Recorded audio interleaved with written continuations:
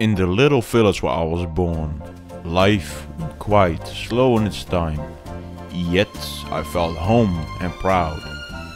There, my two Dutch uncles were known far and wide for the delicious cooking. They seasoned their chicken using only the freshest herbs and spices. People call them Los Pollos Hollandeses, the chicken brothers. Today we carry on the tradition in a manner that would make my two uncles proud.